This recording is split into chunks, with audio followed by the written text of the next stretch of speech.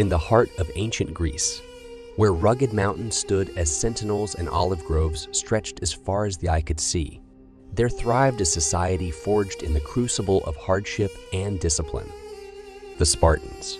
Among these fearless warriors, the Hoplites stood as a formidable force, their bronze-clad bodies and unwavering determination inspiring both awe and fear.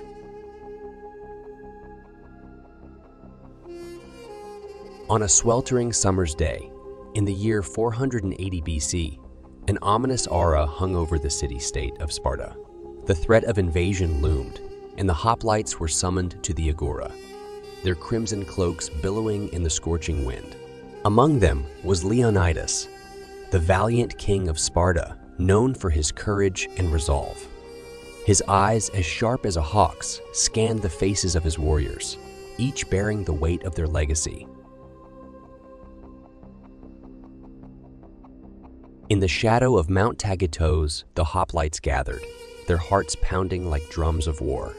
The Persians, under the command of King Xerxes, were advancing, their massive army numbering in the hundreds of thousands.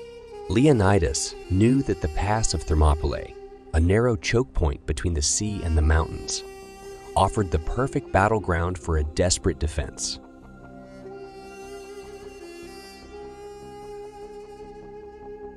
As the sun dipped below the horizon, casting long shadows over the land, the Spartan hoplites took their positions at the mouth of the pass. Their bronze helmets gleamed in the fading light, and the red plumes atop them fluttered like flames. Each hoplite carried a large round shield, a spear, and a short sword, their armor a testament to their unyielding spirit.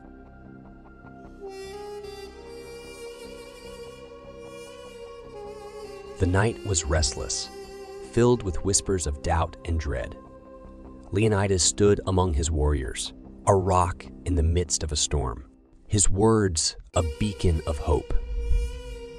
"Spartans," he roared, his voice like thunder, "tonight we dine in the halls of heroes." As the first light of dawn broke, the Persian army appeared on the horizon, a seemingly endless sea of soldiers, their battle cries echoing through the valley.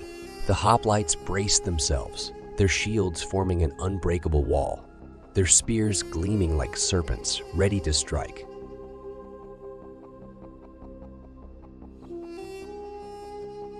The clash was deafening, the air thick with the acrid scent of sweat and blood. Wave after wave of Persian soldiers crashed against the Spartan phalanx.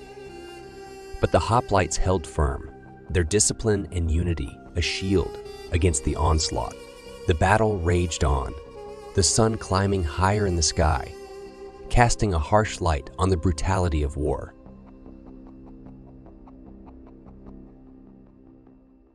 In the midst of the battle, a lone hoplite named Ariston found himself separated from his comrades. He fought valiantly, his heart pounding in his chest as he parried blow after blow.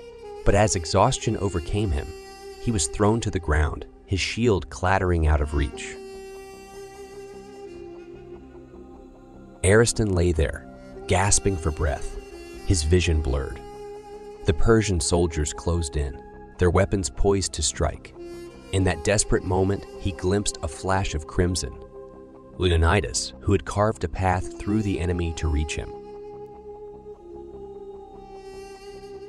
With a mighty roar, Leonidas dispatched Ariston's assailants, his sword a whirlwind of death. He extended a hand to the fallen hoplite, pulling him to his feet. "We Spartans do not leave our comrades behind," Leonidas declared, his voice unwavering.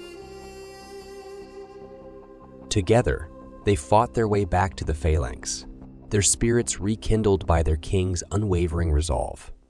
The battle raged on. The battle raged on. The hoplites pushing back the Persian tide with every ounce of their strength. But the cost was high, and the Spartan numbers dwindled.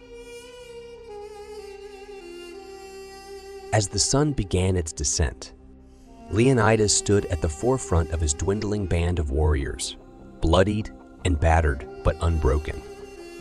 He knew that the end was near, that their sacrifice would buy precious time for Greece to prepare for the inevitable Persian invasion. With tears in his eyes, Leonidas turned to his men and spoke his final words, words that would echo through the ages. Fight for your families. Fight for Sparta. Fight for Greece. And with that, the Spartan king charged into the heart of the enemy, a whirlwind of death and defiance. The battle raged on, but the Spartan hoplites, vastly outnumbered, were slowly overwhelmed. One by one, they fell, their crimson cloaks staining the earth. But their sacrifice was not in vain. The Persian advance had been delayed, and Greece had been given precious time to prepare for the coming storm.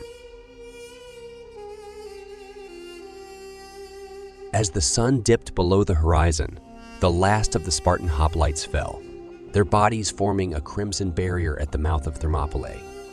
The Persian army marched on, but they had been humbled by the indomitable spirit of the Spartans. In the years that followed, the memory of Leonidas and his hoplites lived on, a symbol of courage and sacrifice that would inspire generations to come. And in the annals of history, the Battle of Thermopylae would forever be remembered as a testament to the unbreakable will of the Spartan hoplites.